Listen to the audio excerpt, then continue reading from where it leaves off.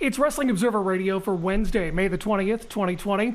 I'm Jim Valley along with Dave Meltzer, and following the season finale of The Dark Side of the Ring, joining us now is Dr. Martha Hart. Thanks for having me. Yeah, Martha, I want to thank you for doing the show, obviously, and I guess we'll start you saw the show last night, and I saw it twice. I watched it again at 1 a.m. After I contacted you about it. But what's kind of like your thoughts now that you've seen it? Well, it was very emotional for sure, and although I'd had a hand in just helping sort of shape the episode, I definitely didn't have creative control. And so I was really pleased that that Vice Media and the producers of Dark Side of the Ring, Evan Husney and Jason Eisner, they took the story in a direction that I hoped that they would, but I wasn't sure how the story would actually end up turning out. But I was so pleased with it, and actually, it's a story that really should have been told a long time ago, and it's a story that I wanted out there for a long time.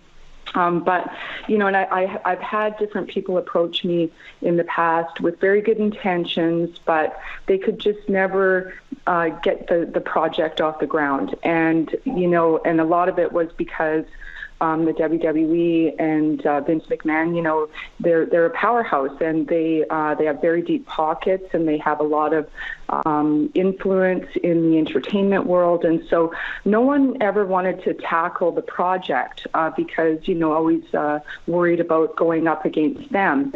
But then Vice Media came along, and they are such a powerhouse in the entertainment world, and they weren't worried about that. And this is the first time, actually, that I've had that opportunity to really tell my side of the story in a big way and visually, because, of course, I wrote my book in very early days, and everything is in my book.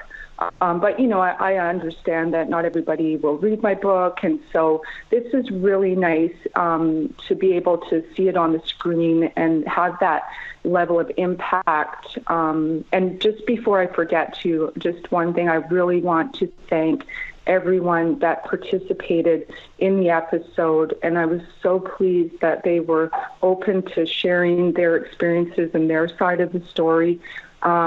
Which really helped consolidate, what I've always said. And I really appreciated that. I appreciated that Jim Ross and Jim Cornette and Jimmy the referee and the Godfather and D'Lo and, of course, Chris Jericho all came on and, and spoke so eloquently about their experiences and how it's affected them over the years. And I can't even express how much I appreciated that they did that. And it really helped because, of course, I can tell the story, but it was so nice to hear their side of things, and a lot of them were actually there that night. So that really added to the detail and, and just how impactful losing Owen was. And so I was really pleased about that. And one thing I should mention, too, just before I forget, there's a scene, too, where, of course, when Owen died and I went to Kansas City, I'd gone up on the catwalk on my very first trip there, and I walked right to the spot where Owen fell. And then when the case, was completed and I took my children to Kansas City, I took them to Kemper Arena and I took them up to the catwalk. And there's a space on the catwalk where you can walk where you're not sort of suspended over the arena. And that's where I took them. I didn't take them right into the center of the arena, just so people know, because, I am a parenting researcher after all, and so I wouldn't take my kids and put them at risk by, letting them walk all the way, across the catwalk. But just to make that clarification. Yeah, the piece really affected me more, and I was ready for it more than I expected, especially because it's like you have memories of certain things, and I have a lot of suppressed memories of that day. just because it was such a, everything that happened in that day, it brought it all back, and it was just so tragic, for the lack of a better word. And I think Jim Ross being on it really hit it for me, because I just remember the moment actually before he said that Owen was dead, and I was on the phone, and I don't know, how well you know Marcy Engelstein. I'm sure you know the name anyway. I was actually on the phone with her at that moment, and Brett was on a flight to Los Angeles, so nobody could contact Brett. And I just remember, and I was talking to so many people, and so many people were in denial, and so many people who loved Owen that were not in WWE at the time, were just, what's going on? And, it has to be a work, it has to be an angle. And I go, it's not an angle. He's legitimately in the hospital. And people were like, Terry Funk and I had a I don't want to say argument, but it was, it's a work. It's got to be a work. And I go, Terry, it's. I promise you, it's not a work. It's got to be. He was in tears. He was just trying to convince him. He didn't believe it, but he was trying to convince himself, because he couldn't handle it. None of us really could. You had to deal with so much from the death of your husband, and then immediately, you had to suck it up, so to speak. And I thought it was really something, that statement that you made about you could have gone one way or the other. One way and just, falling off the edge, so to speak. Or the other way, which is fight. And, you had to fight this, there were so many aspects of that fight that I don't think people really can truly understand. I can't say that I can, but I know about it, between fighting WWE and then, the family situation, and then the way that whole case came down. And in the end, I know you wanted the court case. I know you wanted it in court. I know you wanted the evidence out, and then it just wasn't going to happen. And, you turned it into a positive in a big way, but still, at this point, now that we're 20 years later since, that the thing was settled, are you happy that it was settled, or do you still have that lingering thing, and I know it's not the money at this point, but just that lingering thing in you of we didn't get it to the court, so to speak? Well, there was so much to this case that I think, people, I don't know if they really understood just the egregious negligence that was involved in this case. And if you look at how, the WWE had hired really top quality riggers in the past. There was a fellow, his name was Joe Branham, and he'd rigged Owen before. And, when a proper rigger does a stunt, there's two things that they always make sure of, that there's redundancy and that the talent never has control of the stunt.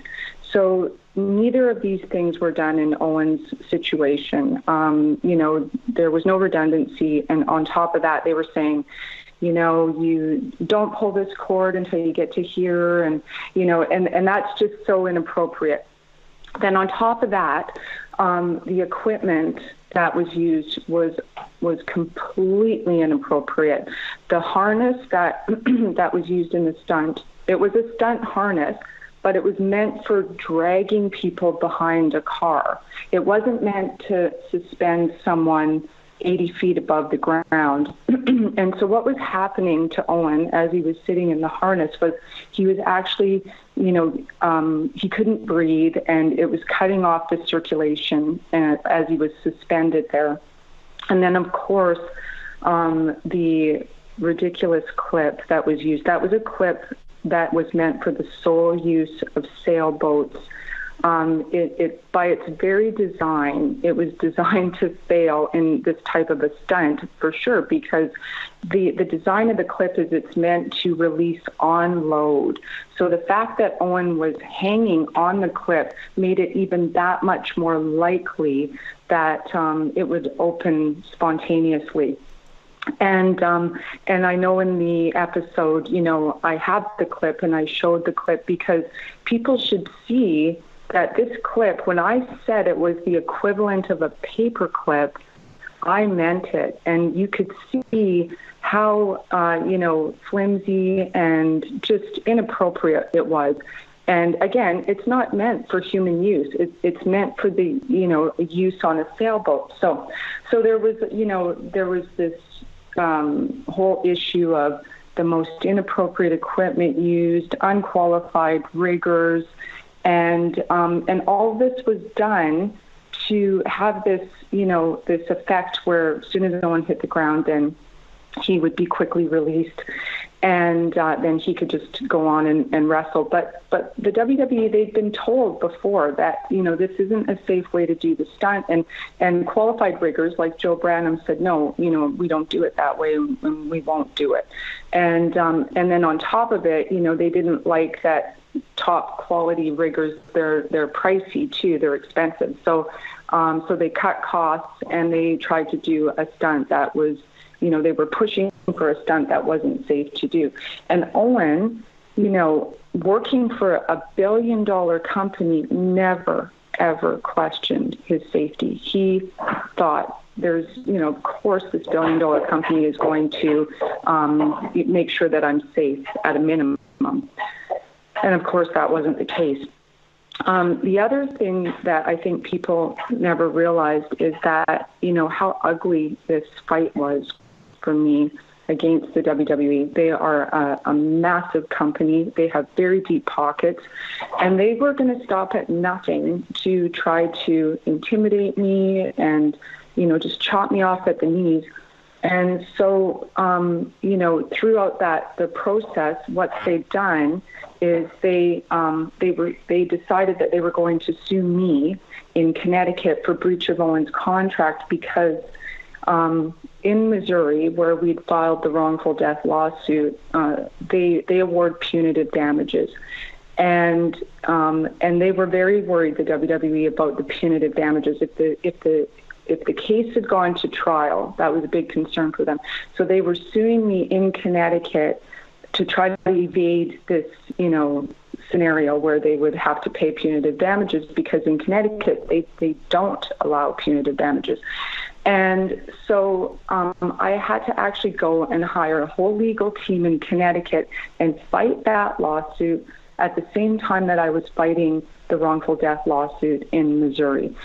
So that was just beyond the pale, that they would then sue me, the widow, for breach of Owen's contract, when this wasn't about Owen's contract. I wasn't suing them over Owen's contract because they had a stipulation in the contract that all lawsuits had to be taken up against them, had to be in Connecticut. But, that's not what I was suing them about. I wasn't suing them for breach of Owen's contract. So anyway, that was, definitely one of the first salvos that they'd thrown at me. But then also to, it was so heartbreaking, the manipulation of the Hart family, because then that resulted in some of the members working against me, stealing legal documents and giving them to the defense. And it was like they had our playbook, and the betrayal that I felt, it was very crushing for me. And then other members, they were silent, and that was equally painful in a lot of ways. So, I now looking back at it, of course, like I've said many times, that, I've forgiven them all. I wish they'd had the strength to stand with me in that fight, but, they didn't, and that's really unfortunate. But I want to say that, I forgave them all a long time ago, and we've all moved on and got, like, me and my children have moved in a very positive direction. But, I really do wish them all the best, because trust me, I know how tough life can be and how hard it can be, and I wouldn't wish that on anybody. I don't wish harm on anybody. I truly hope that life has been very kind to all of them. But at the same time, I think it was important that people know this story, and I'm really happy that people have that. I think they get that message that how awful the story was. I want them to take away too that there's positive things in this story too, and a lot of that comes through the good work that we do through the Owen Hart Foundation, and that is the true spirit of Owen. Just everything the Owen Hart Foundation does is just a reflection of what a wonderful person he was, and I'm glad that people got to see that, and I'm really happy with the episode that everybody knew Owen as the wrestler, and that's okay, but this episode really gave them a window into the man, the person that he was. And you can see from watching the episode that, how lovely he was and how happy, and we had this very happy life. And it was, he was just such a terrific person, and everybody loved him. And, so it's nice that people got to see that. And I was really happy for the fans too, because, Owen loved his fans. He was actually, I bet you out of any wrestler, maybe out of any entertainer, he had such a good relationship with his fans, because a lot of the fans he actually befriended. They'd pick him up and they'd pick him up at the airport, and he loved people, and he he loved real people. He loved genuine people, and he spent a lot of quality time with his fans. And so he never had that sort of perspective that there was this barrier that, I'm over here, you're over there. He just looked at everyone as a person, and he thought everyone had value, and that's how he approached people. So I think because he was so approachable and so likable, it was easy. And he honestly enjoyed spending time more with the fans than he did than with the people that he worked for. What was your emotions like, and the decision-making of going to mediation, settling? Because, any lawyer would tell you to settle. That's kind of like what lawyers do. Yeah, but at the same time, your motivation was very different from most people who were involved in a case like this. And I've been told that kind of from... and I think to an extent Brett too. I know because Brett was very supportive at that time in your life. This thing to me, in a sense, almost started at Owen's funeral, because it turned into a television event, and I think that was exactly what you didn't want. I remember from that period was like I watched the thing on television, and at the same time, I had already been told that you did not want this thing on television, and there it was. Yeah, I know. Well, this was always the problem with the WWF at the time, now E, was the incredible lack of respect for Owen and for me. And and you're right. Well, it started even before the funeral, because of course that when Owen fell to his death and he died in the ring, they just scooped him up like he was a piece of garbage and hauled him out of there.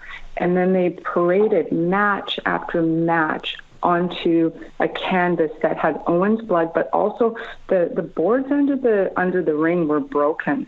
And there was a dip in the ring, and the wrestlers could feel where the dip was. And so again, just that lack of, regard for human life. That was just the first sign of what I was dealing with. And then at the funeral too, I'd invited them. I wanted them to come. I wanted Vince McMahon and his family to come. I promised Vince that, if he was to come, that I would treat him with respect, and, that he didn't have to worry. I wanted him there. But I requested, please don't take any footage of the funeral. Just come as a guest, because I've invited you and I've invited your company. And I stuck to my word. I greeted him. I was pleasant to him. And then that night, all I saw was footage of the funeral all over his show, and they were making money off of it. And, then all their decisions were so bad, so poor, right from the start. Just getting Owen off the ring and just making sure they didn't have to stop the show because they didn't want to be at risk of losing a single penny. And then, making sure that they had their camera crews there to get that footage and broadcast it and make more money. And, that's all they cared about was money, money, money. And yet they couldn't even spend the money to make sure that Owen was rigged properly. So, all the way through the lack of the lack of respect, and then on top of it, how awful they were to me, suing me and manipulating Owen's family, and it was just so awful, all of it. So, there's just so many layers. And then, even on top of it, I remember that they had gone to the newspaper and they said that they paid for Owen's funeral, which they did not. They paid to come to the funeral, like every other person, but they certainly didn't pay for Owen's funeral. So again, it was, just this constant, and I'll tell you, WWE, they are a PR powerhouse. They could get their message out fast and quick, and it was like lightning. I'm one individual too, and I'm from Canada, and you can imagine the fight that I had in Connecticut and in Missouri, and I'm all the way from Canada. So that was a lot of work for me always to be traveling to these places. And I went to every deposition. I sat through every deposition. The only one I didn't sit through was the medical examiner. But I read every affidavit. I studied everything about this case. And it wasn't about money for me ever. I've always wanted to go to trial because I wanted accountability. I wanted the truth to be known. I wanted that out there. And, as we sort of went through the lawsuit and all the WWE was always trying to do was just muddy the waters, get away from the actual case of what actually happened. And they were doing a good job of it because they were, detracting from the case, like with these, sort of like red herrings, like, oh, we're going to sue her over here, and then they'll have to deal with that, and we'll manipulate the family, and then they'll have to deal with that, and just making it such a mess. And so then what was happening, because my lawyers, like you said, normally lawyers, they think, well, this will settle. My lawyers were trial lawyers, but of course, as a lawyer, they always are hoping that, they can resolve the case and they don't have to go to trial. And my lawyers were no different. They were always approaching me and saying, about should we put a number on the table? And I told them in no uncertain terms, don't even ever bring that up to me. And they knew that my mindset was that, no, we are on the road to trial, and there's nothing else. There's nothing that's going to stop us from achieving that goal. And so, but the problem is that even if you go to trial, you should put a number on the table, because when you do that, then the interest starts running. And so my problem was, because I told my lawyers, we're never putting a number on the table. So then the defense, they could delay. They kept delaying because they had nothing to lose, right? So, and this is what my lawyers were saying, and then I thought, geez, it's almost like, they're laughing at me because I won't put this number on the table, and they can just afford to delay forever. They have the deepest pockets. They can drag this on forever. So then, as a strategy, I said to my lawyers, let's put a number on the table, which was a extremely hard decision for me. But I said, I'm only doing it as a strategy to stop them from delaying this case. And so we put the number on the table. And so what happens is they'll have 60 days to accept that number as a settlement. And if they don't, then once they don't, then it's like the the timer starts ticking. Then it's like now you're accruing interest on that amount that's been put on the table.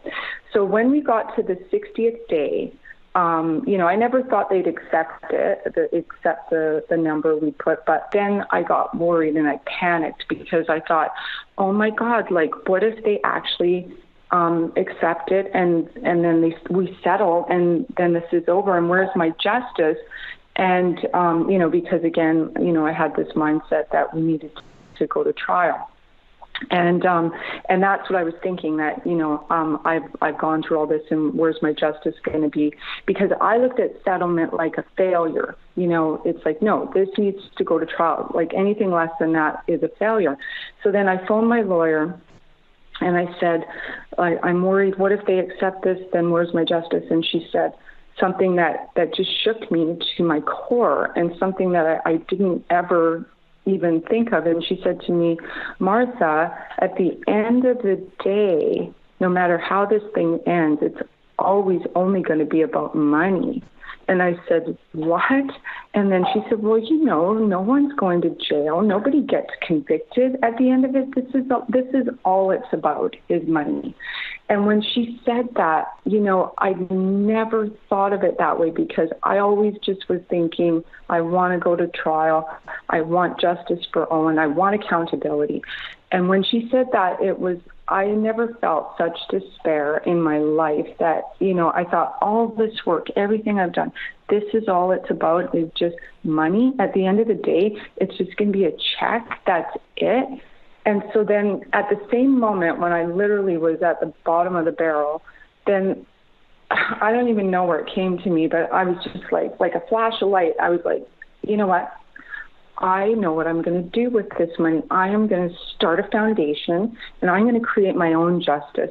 If I can't get the justice I'm seeking through the legal system, I will create my own form of justice, and it's going to be beautiful and it's going to be bright and it's going to be positive and it's going to reflect everything that Owen was. And I thought, I don't know anything about starting a foundation at all, but that's what I'm going to do. When this is all said and done, I'm going to take that money and I'm going to start this foundation, and that's going to be my justice. Success is the best revenge, right? And so then you know what? It was like a weight had been lifted off of me because I thought, no matter how this ends, whether we go to trial or if it's settled, then I know what I'm doing after this.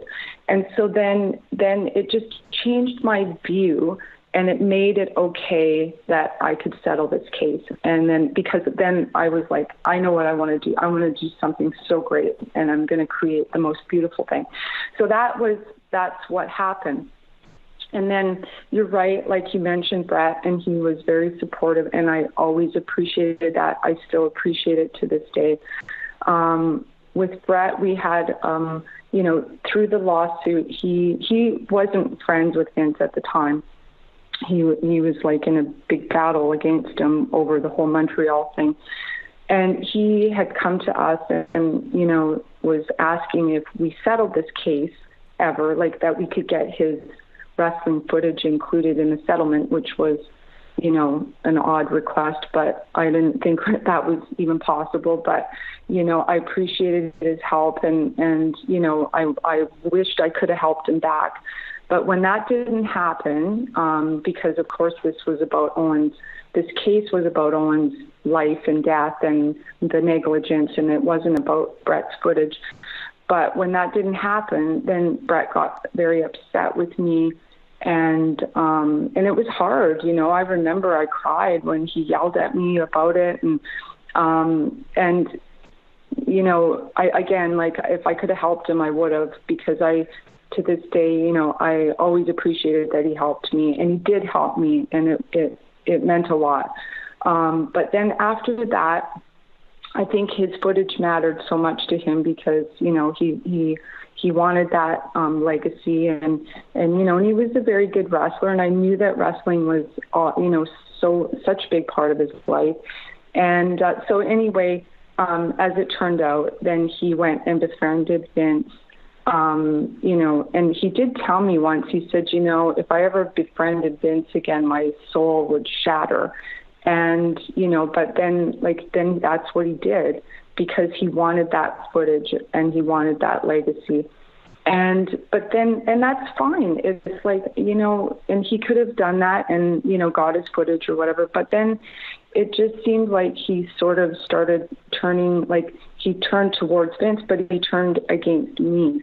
And then it became sort of this battle where then he was trying to be an advocate for the WWE and, really pushing to get Owen into their Hall of Fame, which, I always said, like, that's never going to happen because this company is responsible for his death. And not only that, just the level of disrespect that they've continued to show, like, from start to finish, it wasn't going to happen, So that's the unfortunate story with Brett, that, things really shifted with him. And, but again, Brett, he really helped me, and I don't care what his agenda was. I'm always going to be grateful that he did help me, and I wish the best for him too. But, you can forgive people, and I have, like I said, forgiven them all. But that doesn't mean that you have to have a relationship with them. And, I see the Hart family, and when I do, I'm always polite. And, this was a family I cared about at one time, and, and I still care about them. And I still wish the best for them. So, and I tell my kids that too, that, if you see them, you be polite and you be respectful. Because I think no matter what people do in life, you should always, it doesn't hurt to be nice to people regardless. And, at the end of the day, what's done is done. And unfortunately, the damage is done and it's irreparable. We can't have a relationship because, like any relationship in life, once you break the trust, you have to have trust in order to have a relationship. So that's, like I said, it's sort of the casualties of war, and it's just unfortunate that it all happened that way. But the whole story is unfortunate, And I mean, I think because I like to look at the positives, and I think there are still a lot of positives, and definitely the Owen Hart Foundation is a huge positive. Kind of tell us about the Owen, the goals of the Owen Hart Foundation, and the fact that, you used the settlement money to help people get into homes, get into colleges, things like that. Well, education was always really important to me and Owen. And so that's sort of like I thought, well, I want to make that our mandate, education, and have it sort of be the umbrella of the foundation, because you can fit a lot of things under that umbrella. And so we have 3 signature programs. So we provide scholarships to individuals in need. And then also we have a housing component where we help people to purchase homes. So we literally give them the down payment to purchase a home, but they have to go through a 2-year financial literacy program, just so they can learn how to budget and, save their money and what home ownership means. And, there's a lot to owning a home too, and how to budget for all the things that can happen, like when you own a house, things breaking down, whatever. But so then we have that component. And then we also have a partnership component, which is amazing, because I love to collaborate with other organizations. And so we've been able to do so many great things. We help schools all over the world. We partner with For the Love of Children Society. We partner with Amnesty International. We partner with the Calgary Zoo. We just have endless partnerships, and they're fantastic. We love the partnerships. So we're able to do so much good. And, my son, he's a lawyer, and he's actually, he's doing his master's in international law in England, but he's back in Canada now because of COVID. But he wants to pursue human rights law. And so we have a whole portion of the foundation that really reflects that. So, that's where we partner with Amnesty International. But then my daughter, she's a journalism graduate, and she writes for this really cute animal magazine. And she has an animal humanitarian column in the in the magazine. But so we have a component too where we really support animal rights. So we partner with the Calgary Zoo. They have a conservation program, and so it's nice because I had kind of like basic needs interests, right? And even we have a fund at the Alberta Children's Hospital where, we help families with basic needs. Like if they go to the hospital with their sick children, but they don't have the money for a hotel or for food, our fund takes care of things like that, basic needs. So I was always sort of about I want to help people at the ground level. But then, my kids came to me and they were like, Mom, there's so many other really great causes, my son with the human rights and my daughter with her animal rights and even the environment, such a big, cause right now, and all really amazing. So we've kind of expanded our vision. Again, it's all about education because, education is power. You inform people and it's even getting back full circle to our episode, you inform people and you show them, and then they know, once you know. And so, I think education in all forms, whether it's sort of academic or in trades or whatever, it's such a positive thing. And you can never go wrong, being educated in any form. So we really support that. And that's sort of like I said, our umbrella, and and that's the nice thing too. I'll just mention about our scholarship program. We give bursaries, and my whole thrust was that we lowered the bar. So if kids in high school, if they get into any program, they can apply for the scholarships. So we don't make it where it's the most scholastic kids, because the whole point was to encourage kids that, yes, you can go to university and you can get scholarships to go, even if you're not getting 90s in school. If you just even get accepted into anywhere, even a trade school or art school or anywhere, then that's great, and we will support you. So the scholastic kids are always going to find scholarships. They will. It's the kids that are just, right at the bar that they have a hard time finding funding, and that's a shame because, lots of kids too these days, they have to work, they work part-time or they help their families, and if they have a job, then they can't dedicate all their time to studying. So they're not the kids that are going to get the 90s, not that they couldn't, but they just don't have the time. So we really wanted to catch those kids like a safety net, and be able to say yeah, we got you, and you go to school and get your education and you can do it. So it's about not just rewarding the best, but it's about encouraging others to reach their full potential. When you look back, the stuff with Oj and the trains and everything, it's just, in many ways heartbreaking, because I think one of the things in wrestling is there've been a lot of tragedies in wrestling. Not as many in the last few years, but there was a period from, for decades where there were, it was one after the other. And Owens, to me, Owen was always the different one, because so many of them were drug-induced and things like that, or party-induced or whatever, which, and Owen was not that guy. And Owen's situation was, 100% unavoidable. It was a stunt that had no business. It never should have been done. When it was done, it was negligent. It served no purpose. Whatever the motives were bad motives anyway. And then, everyone, I've known from other families that have gone through this, that everyone, they're sad about the wrestler and this and that, but they don't realize that so many of them left young kids behind. And, when I saw, Oj, again, at 7, you're going to remember stuff, and you have the footage and everything, and it was really, really was a heartbreaker. And with Athena, at 3, right, when Owen died, I mean, it's I mean, I couldn't even remember anything at 3. And I mean, it's just so, and Owen, you could see, and I knew him a little bit, as you know. He was a fun guy. He was a good-hearted guy.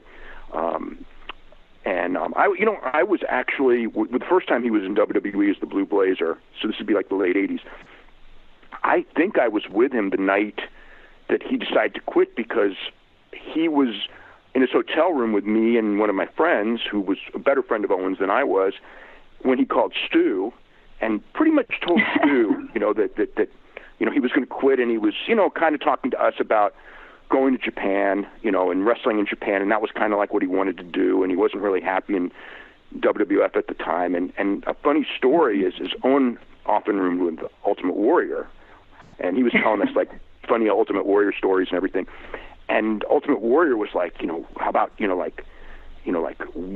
I go too? Which is funny, because Ultimate Warrior had so much success about a year later, and was already on that verge already. He was already a big star in WWF by that time. And Owen was like, because Ultimate Warrior was not a great wrestler. Owen was obviously a fantastic wrestler.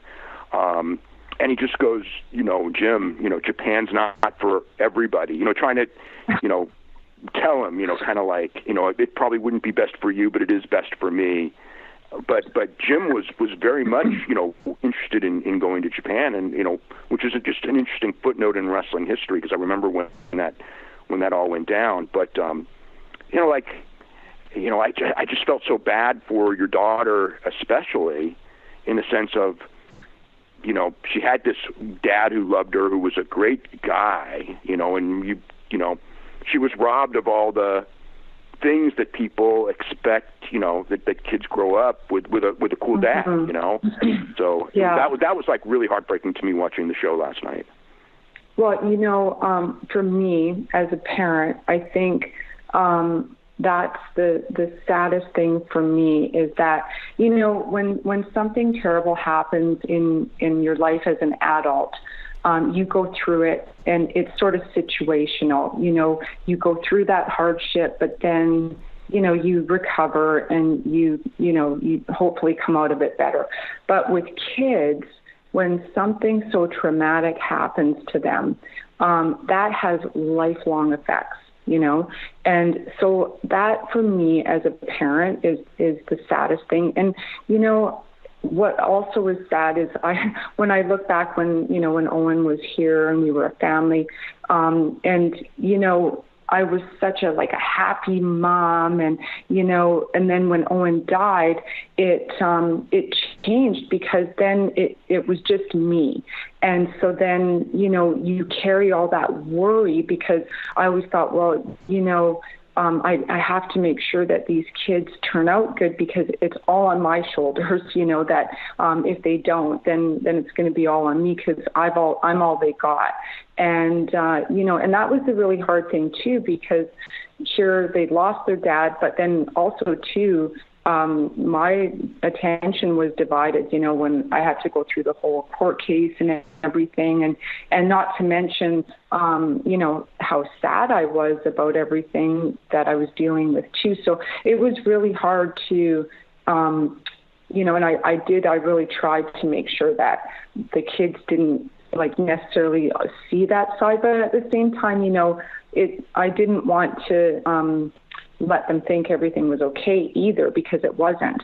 And so they were aware that things weren't good and all of that too. But that's the hard part too for me, is that, and I know this just because I'm that's my job in real life. That's my doctor hat that I wear, is, I'm a parenting researcher. So I know that kids, they'll if you have two great parents, that's the ultimate thing, but you can have one great parent and that will get you through. And I know that too. So, but that's the hard part for me, is that I know that my kids, their lives would have been different. And, I think that they would have similar personalities, but, everything affects people. You are, what your whole childhood is too. It's all rooted it's all into how you develop and shape and everything. But they were robbed of that. They were robbed of having a wonderful dad, because he was an amazing father. And, it's sad to lose a parent, but it's just tragic to lose a wonderful parent. And he was such a great dad. He loved being a dad. He loved all the kid stuff. He was like a big kid. It was like having 3 kids, because, he loved to play, and he was always like, that was for him, that was golden time, was spending time with the kids. And that was our life. We did everything with our kids. We took them everywhere. We never went on a trip without our kids. We took them even as babies. Oj's first trip, he was just 4 weeks old. We went to Indianapolis. And, and Athena too, like we traveled all the time with the kids. We took them everywhere, to Germany. Well, and you saw the footage of Oj in Japan, right, so footage, they were like, yeah, there was no divide. We were like a united family. And, and I'm glad that they, like Oj really has a lot of memories with his dad. And because he was that much older, and, he really, like things stuck. And because we had such good quality time, and maybe too, because Owen, he wasn't there all the time. So then Oj really has vivid memories of, the time that he did spend with dad, because that was precious. And Athena, unfortunately, she was so young that she does have some memories, and she definitely remembers, her dad with all the animals. And it's just funny how she's such an animal lover. She always was. She just always loved animals so much. But so it's nice that that's what sticks out to her is, all the animal stuff. And and it's funny, that little clip of her on the horse, because then when she got older, she actually was an equestrian rider, and she was really great at riding. So, but now she's kind of shifted. Now she's kind of like, well, I don't know if the horse really wants me on its back. So, but at the time she was a great rider when she was in high school and stuff. So. For you, so much of this, when I look at the situation from you lost a lot. You have the memories of a certain number of years, but when it comes, let's face it, you were robbed of a lot. You can kind of, like, the kids are robbed of a lot, but you were robbed of, whatever it is, 40 years, 50 years. You know what I'm saying? Mm-hmm. Yeah. And that's got to be, it's I don't know how to say it nicely, but I'm just trying to put myself kind of in your shoes. There's, and it never should have happened. That's the other thing. Yeah. It's just from your situation, you couldn't let it be the tragedy, but it was, without a doubt. Yeah. No, it really was. And I guess, like I'd mentioned in the documentary, that, when I lost Owen, it was so devastating. But at the same time, it's like, well, I can't let everything that we had be for nothing. I can't just let everything fall apart now. We had all these goals and all these dreams, and I guess, for me, I had sort of 2 separate lives, because I had a life when Owen was home, but then I had a life when he wasn't home too. And so then that's it was lucky for me that I could just go into full mode when, because I was already used to not having him all the time. And, but it was so hard, because the thing was that, when he wasn't home, it was all just the work stuff, it's like, just get all the tasks done. When Owen came home, it was the reward. Now it's family time, and now we're together. And then it just went from where I never got any rewards. It was just work. And even times when the kids were sick, or, you just needed that extra support, and it wasn't there. And that was just heartbreaking. And don't get me crying now, Dave. I'm already emotional. It's been a tough week. But, yeah, like it was really hard. But, then what I did was I decided that, like I had other goals that I was working towards too. And I decided that, that's going to be like I was working towards other goals that were kind of in slow motion because, I couldn't just go to university full time or things like that, because it's like, well, you have a family and you have like, other things that need attention. And so then that's what I did. I shifted my focus. And, I was working on my education when Owen died. I was at university. And then I just put so much effort into that because then I decided that, the career that I always wanted, that's going to be my goal. And my kids are going to be my goal. And I thought I only have one shot at being a parent and raising these kids properly. And they're going to get all my attention. I'm not dividing it. It's going to be them, and I'm going to focus on my career. So that's what I did. And I was really lucky that, I got into Cambridge University in England. So we moved to England, and we lived there for quite a bit of time because I did my master's and my PhD there. And so that was really a great experience, actually. And it's nice because now Oj actually is in university in the UK, too. So England's like second home for us, for sure. But then, and I was lucky enough, I worked for the University of Cambridge for, about a year and a half. But then I wanted to come back home. And I was so lucky that, as soon as I applied to one job at the University of Calgary, and I got it, and that's where I've been ever since. And it's wonderful because, now for my career aspirations, I really feel like I've put my signature on the scientific community, and our research team, me and my boss, Dr. Letourneau, we actually developed this incredible parenting intervention called Attach. And it was funded by Harvard University. And now we just received a very huge grant from the Canadian government to scale the project across Canada. So for me, that's just incredible success, like on a sort of a professional level. And yet, like, it's still wearing that same hat of being able to help people. So I really love that. Like, all my layers of my life all sort of intersect.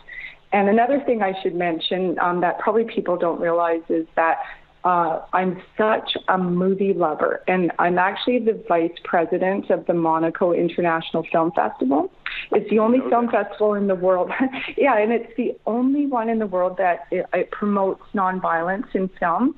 So I love the film festival there, and I actually have a movie blog.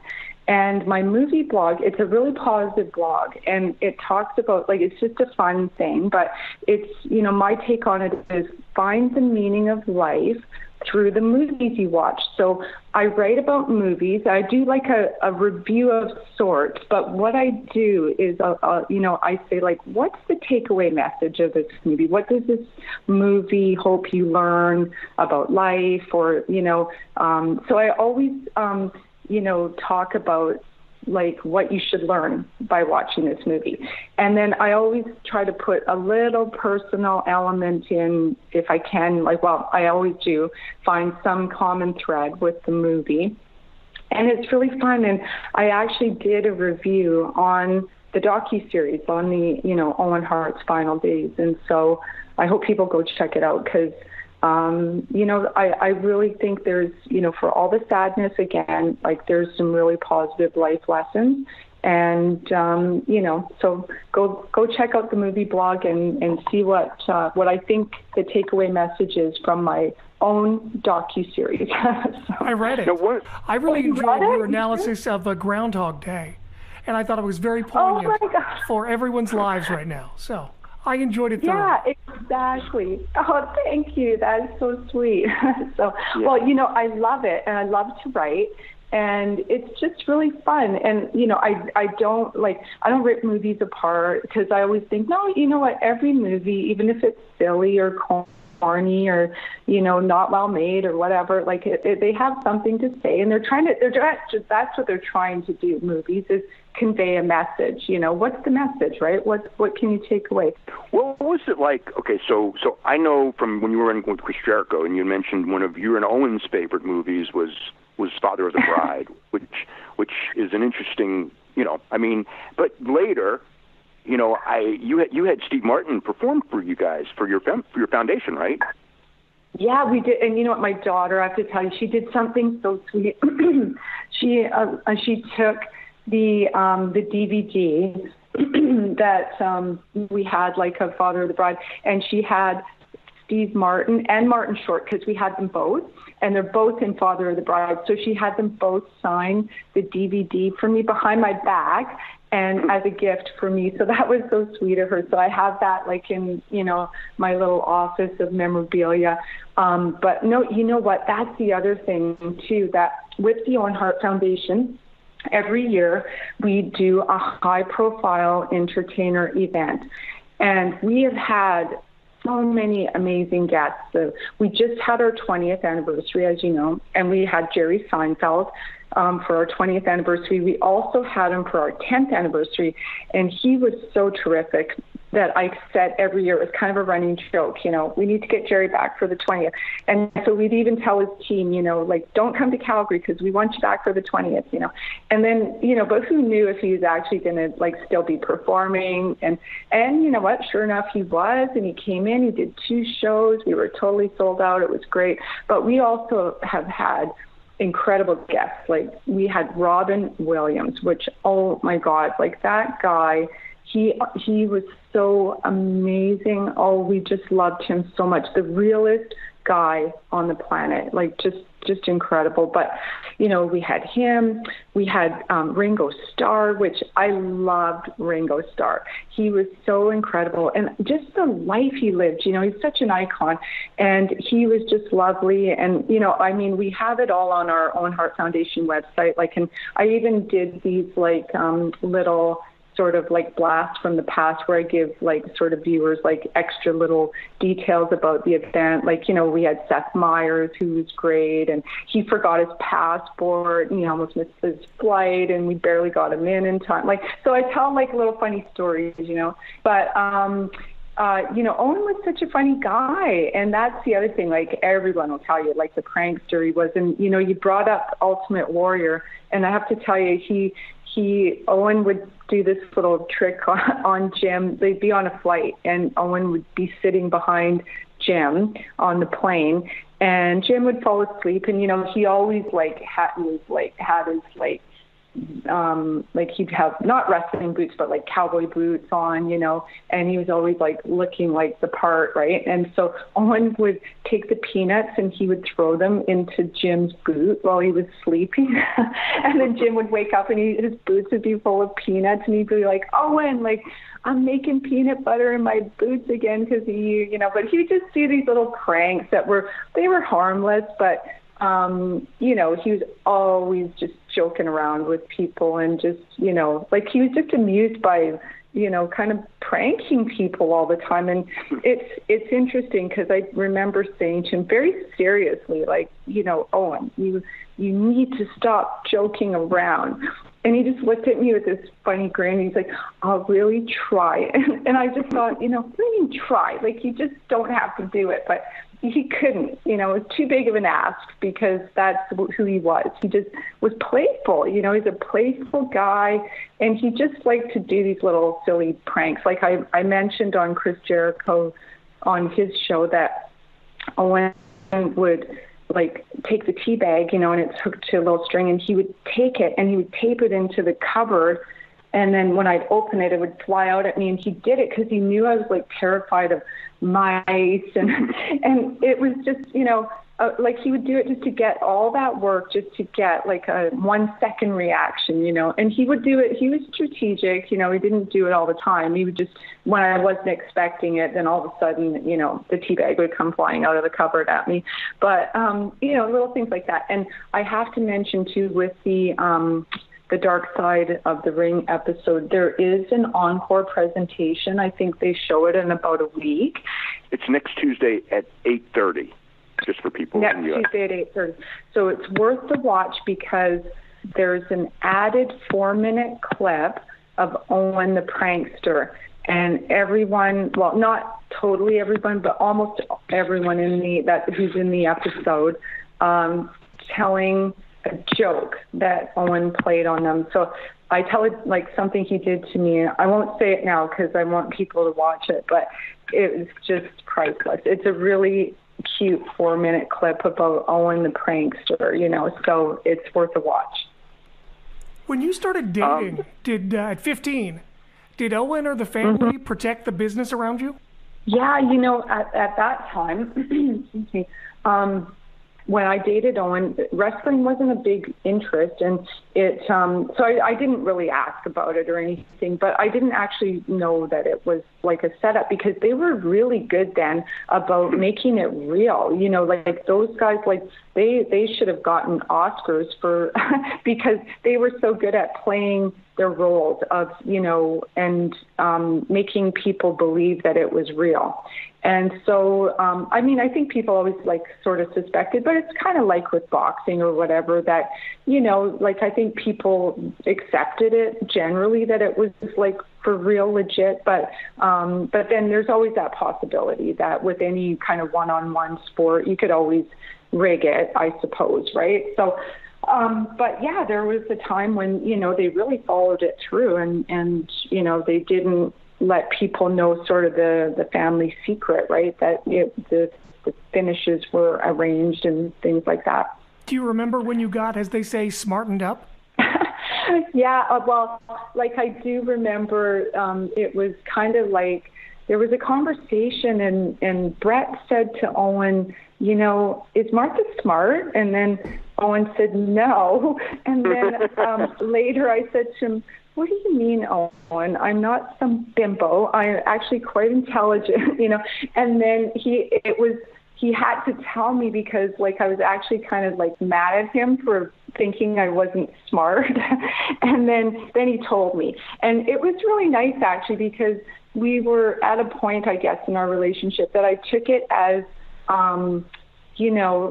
like a real sort of level of trust that he would trust me with with that sort of information, right? And, and that's the thing, though, with when I met Owen, we both sort of had a plan that we were going to go to university, and Owen was going to be, he was going to be a school teacher. He wanted to be a phys ed teacher, and that's what he was going to university for. And he was a very good athlete, and he was a 4-letter letterman, because he played football and he wrestled and he also did track and field and rugby.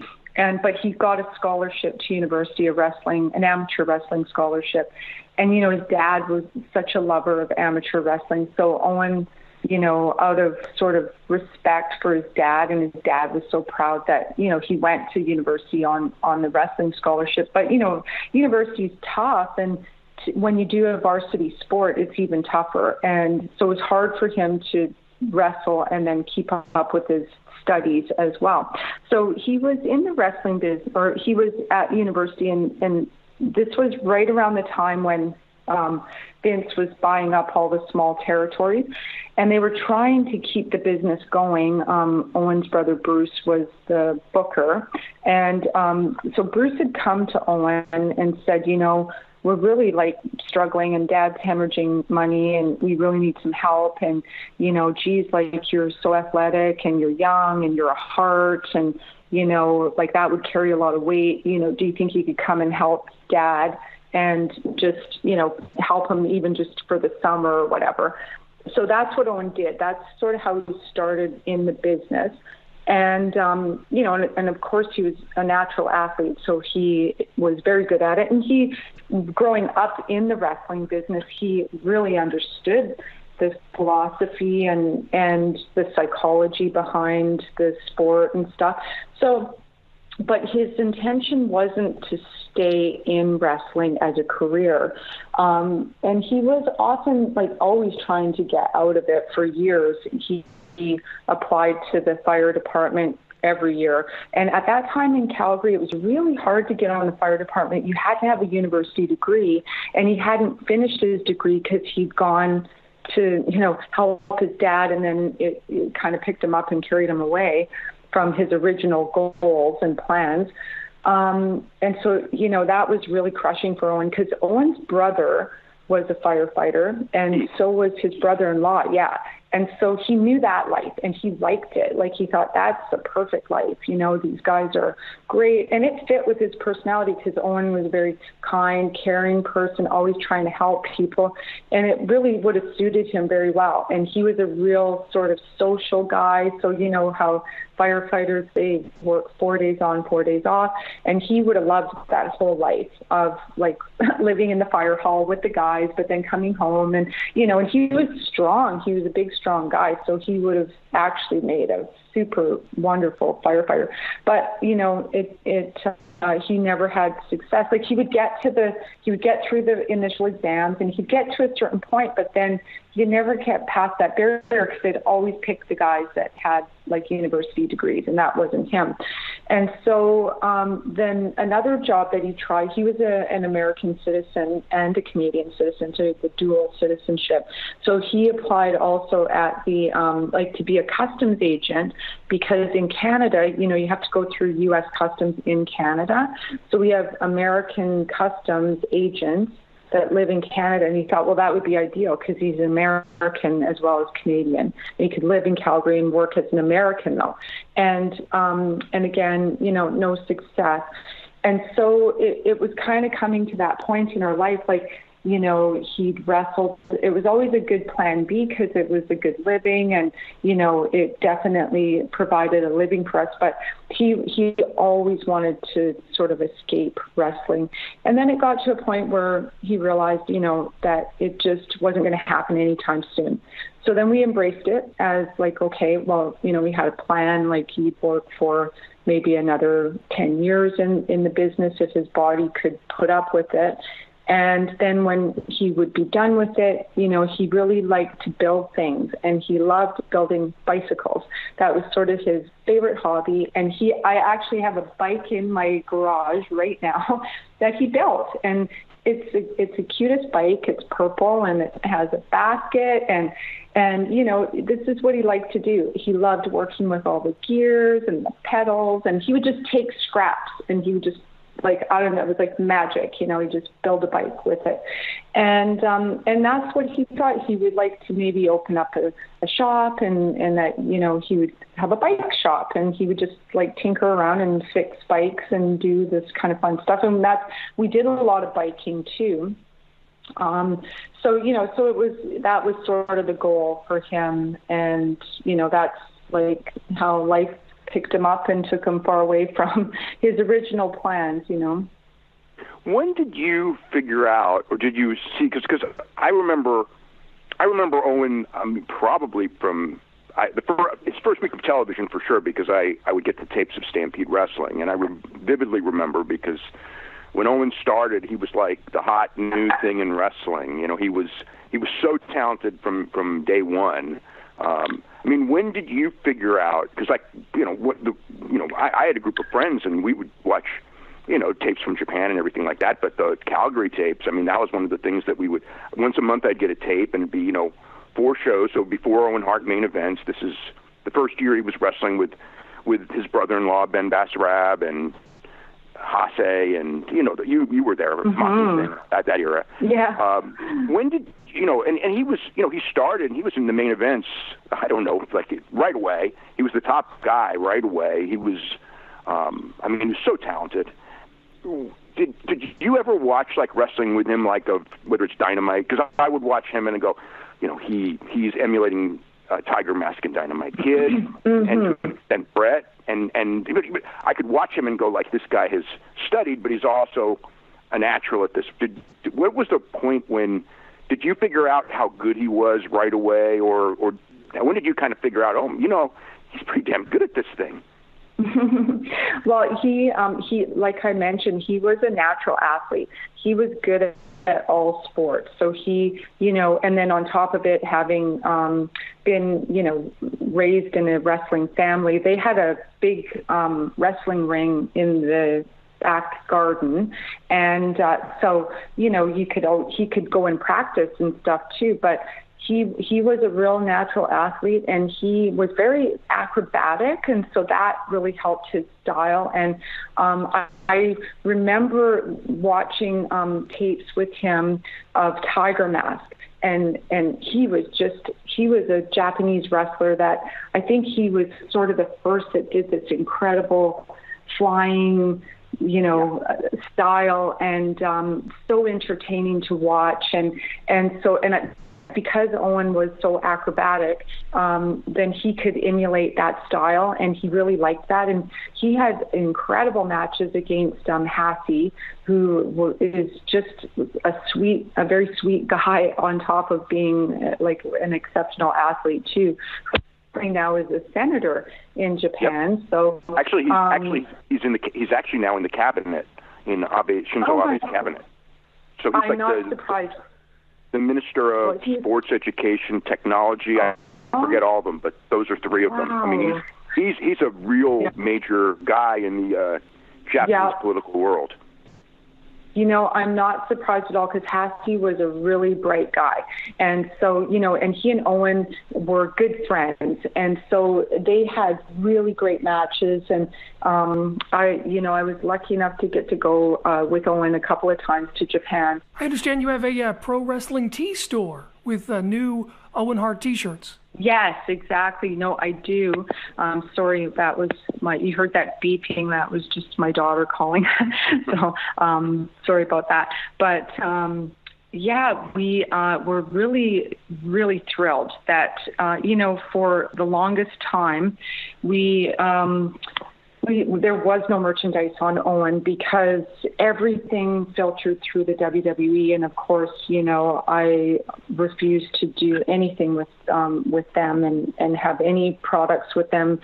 I don't want them to make a penny off of Owen.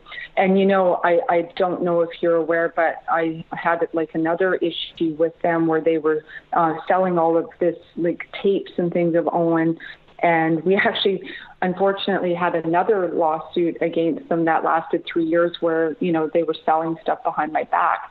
And so then, it just was left such a distaste, and I just never even entertained the thought of having merchandise of Owen, because I always was thinking it had to be linked with the WWE. So this is really great. And I didn't realize how much wrestling has evolved, and that there are different companies that can produce things. And so anyway, that was all thanks to the Dark Side of the Ring and Vice Media, who we've worked together to create these commemorative Owen Hart t-shirts. And so I'm really glad for the fans, because there hasn't been any merchandise, and for obvious reasons, but now we can change that, and we can at least let them have like a t-shirt, and it's nice because all the proceeds go to the Owen Hart Foundation, and the t-shirts are beautiful, and they all come with a certificate of authenticity, so that it's an official Owen Hart Foundation t-shirt. And it's really nice because they can celebrate Owen, and they can know that all the proceeds are going to go to the Owen Hart Foundation, and that with those funds we will do exceptional work in the community. So I think it's such a win-win. And like I said, Owen loved his fans, and the fans were amazing to him. So it's really nice, because that was always the sad part for me, that the fans were left out in the cold, and there was really nothing I could do about it, because I just didn't want to work with the WWE and have them profit off of Owen's death. And so, yeah, I'm so excited. And like, I was so happy with Ryan, who runs the company, and they've just been so lovely to me, and they've created just the most beautiful T-shirts. Like, I'm so pleased with them. So they've used our picture that we used from our Owen Hart Foundation of Owen, which is my favorite picture of Owen, actually. It's a painting, but it's from a real picture of him, in the ring, and so I don't know. It's just my favorite picture, and so I'm glad that people are going to be wearing it and helping us too. That's really nice. Was there a situation, and I'm trying to remember, because again, this goes back 15, 20 years, and there's so many details of your legal battle that I remember, and one of them wasn't there some legal strategy involving royalties in the middle of that case where they wanted you to accept royalties as a way to somehow weaken your case? Am I remembering something wrong? Or something along those lines? Yeah, what they were doing, it wasn't royalties. They were sending checks. They were sending Owen sort of paychecks. And in a way of like sort of weakening our case. Like, I never accepted any of the checks, but I think that was sort of like a strategy, right? That if I was accepting the wages, like kept taking the checks, that I can't remember exactly what the details were, but there was something to that effect, that it would have been a negative for me to take those checks, because Owen he was gone already, So, and I never took one of them. So, yeah, I know there were so many of these little details that were always trying to undercut me and undermine me, and it was just, it was such a terrible time. And, and I'm so grateful. I know we kind of mentioned with my kids and everything, but, I personally had the best mom who was so great to me, and my sister Virginia, who were pillars of, strength and help me too. So that's, it's a blessing when you have solid people in your life. Again, you were living a normal life, your normal routine, and then this week comes up and you're doing a lot of media, and it's bringing back all of these different memories and everything like that. I mean, how has this week been for you?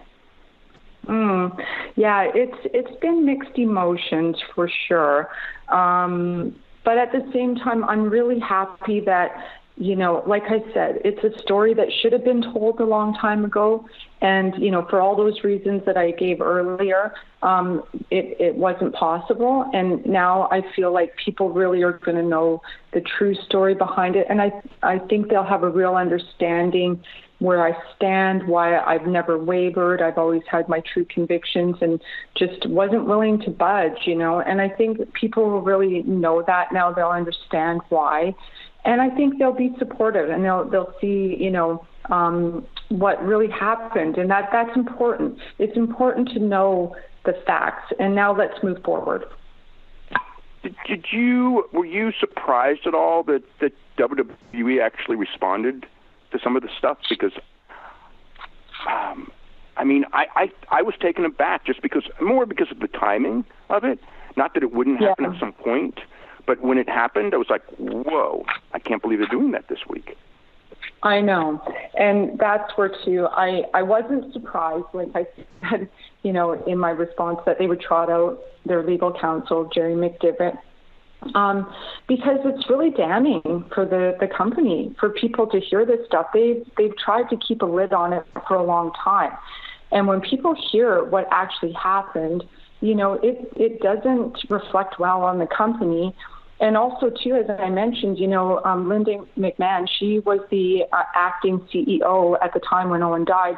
And, she has quite a few ties with President Donald Trump and his administration. So I'm sure they're not pleased about that either. But like I said, the truth has always been my defense. And I'm not here to bash anybody. I'm not here to try to hurt anybody.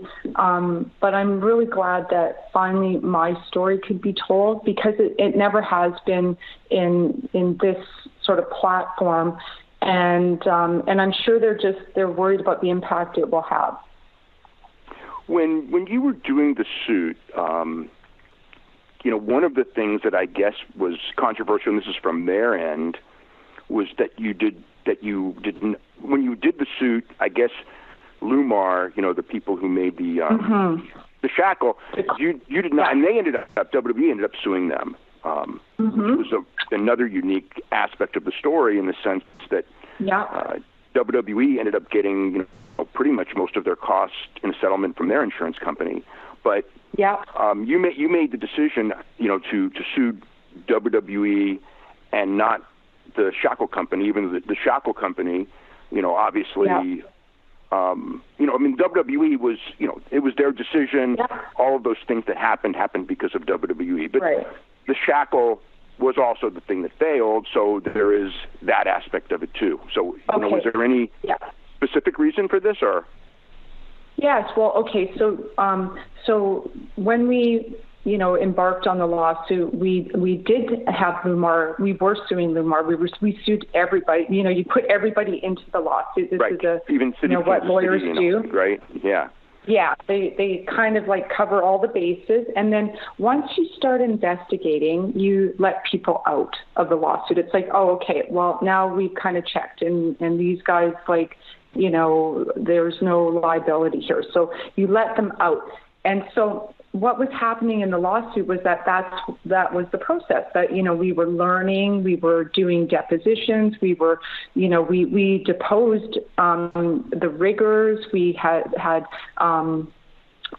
affidavits from every top rigging company and person in the business.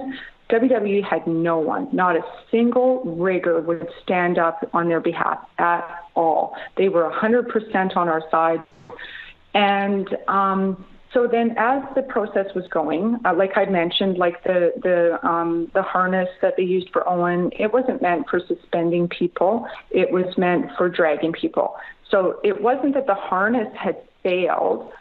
It was inappropriate how they used it, but the harness itself didn't fail, right? Even though it was cutting off the circulation, because it wasn't meant for that purpose.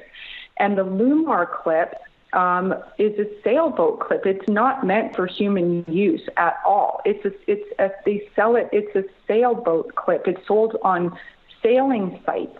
And so the clip itself didn't fail. It wasn't meant for humans to begin with. And then there was the ropes as well. So the company that designed the ropes as well. So there were three equipment manufacturers that were in our lawsuit. And as we went through, we decided that, none of these companies were at fault because their equipment was fine. It was just used inappropriately. The problem with Lumar was, unlike the other two manufacturers, they had $50 million of insurance money. And so when we let them out of the lawsuit, that was just, the WWE couldn't believe it because, they were like, why would you let them out? They have all this insurance money. But what they didn't realize was that I didn't care about the money. I wouldn't have taken 1 cent from Lumar because they were not responsible for Owen's death. Their clip was meant for the sole use of sailboats. It was never meant to rig people, and they weren't guilty. So I let them out because I didn't want money. I was going to trial. I wanted, accountability. I wanted the guilt to lie where it should, and it wasn't with Lumar. So then when WWE, when we settled our case, they went after Lumar for money, to reclaim some of the money. And Lumar settled with them, but they made sure that in the settlement that they took no responsibility for Owen's death. And the WWE agreed to that, so they didn't care because all they care about is money, and that's all they cared about before, during, after, and to this day. So, this is the story behind the all the equipment and the reason why we let them out and the reason why WWE went after them. They didn't go after the guys that made the harness. Why not? Because you know what? They didn't have any money. So there was no insurance money with the harness company. There was no insurance money with the ropes company. They only cared about Lumar because they had insurance money. When it comes to the city of Kansas City, did they ever explain to you, like, why they didn't just take over at that moment? Because, like you talked about on the show, and it's been talked about for 20 years, there was a death right there, and yeah. this, where I'm going, because you've talked about it already. Well, I don't know why, the police weren't called right away, and that they didn't shut everything down and investigate.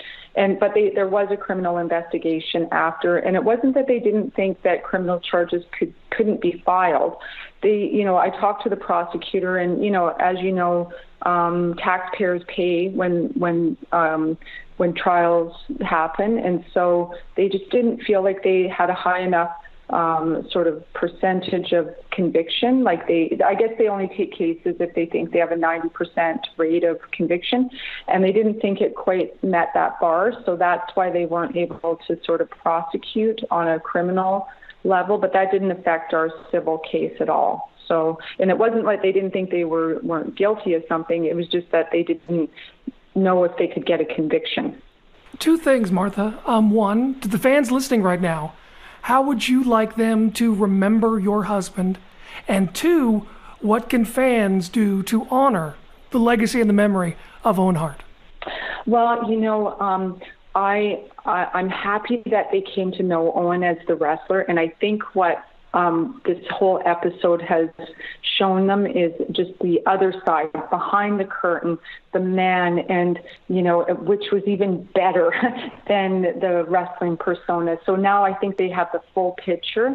And so I would hope, I always think give credit where it's due, and remember him for the tremendous athlete that he was and the great wrestler that he was. And I encourage people to, honor him and watch his matches and enjoy all that, the entertainment that he provided.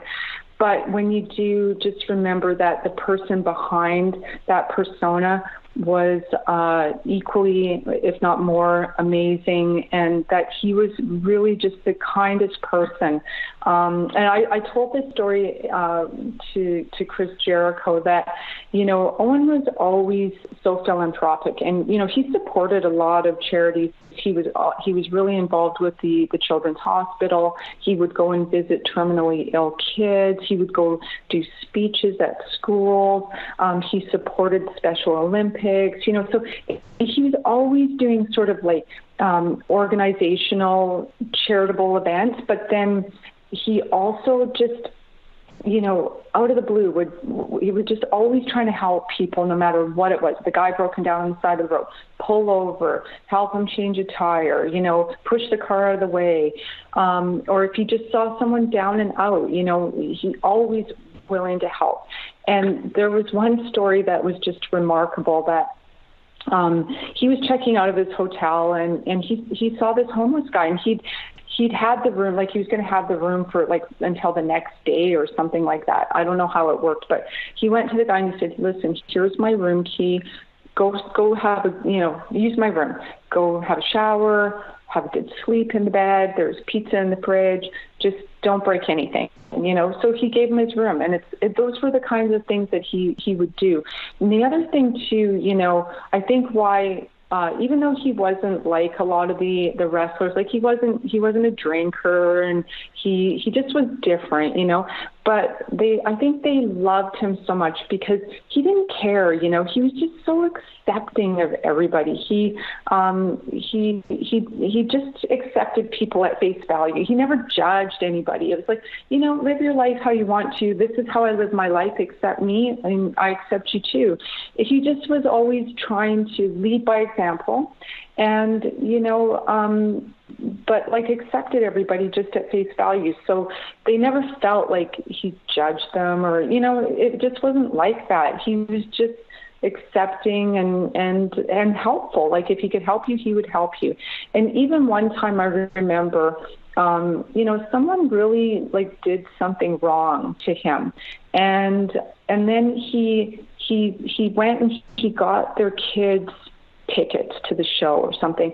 And I said to him, why would you do that? Because, wasn't that guy just terrible to you? And he said, yeah, I know. He said, but, it's not the kid's fault. And so, that was just like, he was so wise, and he could just see, he was so reflective, and he could see things that other people couldn't see. And he always found the value somehow in people, and just always was spinning things to the good, which was something that a gift that he left for me too. And so that's what I hope people remember, and they can honor him. Like I said, enjoy his matches. And if you want to help the foundation, all donations get a tax receipt. And if you want to buy a T-shirt and celebrate Owen along with us in this episode, and know the truth, what really happened, and know that all the proceeds are going to the Owen Hart Foundation, all for the good. And then that's how you can celebrate him. And that's sort of my motto, in life, is everything for the good. So not that everything that happens to you in life is good, but just try to find the good in what happens to you and leave the rest. Martha, I want to thank you so much for this. Is there a social platform where fans can connect with the Owen Hart Foundation? We have our Owen Hart Foundation website. We also have Facebook, we have Twitter, we have Instagram, and then of course I have my movie blog, and I do try my best to respond, and people just need to give me a bit of time to catch up, but they can reach out, and there's lots of platforms and social media where they can reach us and send us their comments or whatever they want to do, and that would be lovely. Dave and Brian will be back tonight with another Wrestling Observer Radio. Dr. Martha Hart, thank you so much for your time and being so generous. Yeah, thank you very much. Thank you.